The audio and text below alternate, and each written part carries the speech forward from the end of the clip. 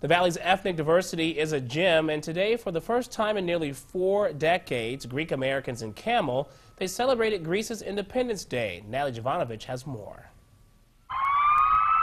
In the city of Churches, home to one of the largest Greek communities in the area, parishioners of the Archangel Michael Greek Orthodox Church parade down 12th Street, recognizing the Feast of the Annunciation while celebrating their Independence Day. They were in captivity, so just like the American Revolution inspired the Greek Revolution over there, young people fighting for democracy. The Greeks declared their independence from the Ottoman Empire on March 25th, back in the 1800s. And for decades, the Greek community in Campbell would honor the day with a parade.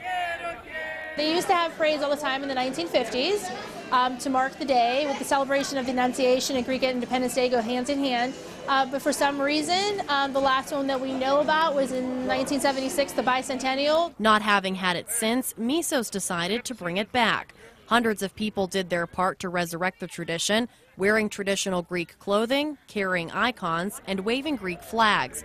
A short program followed where they prayed and sang songs, all in the name of freedom.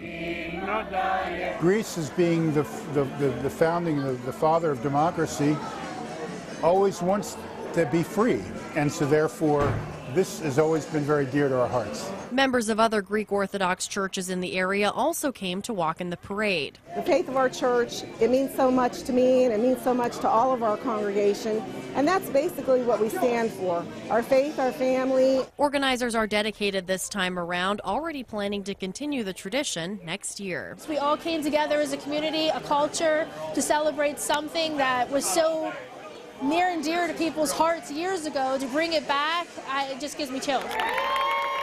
In Campbell, Natalie Jovanovic, 33 News.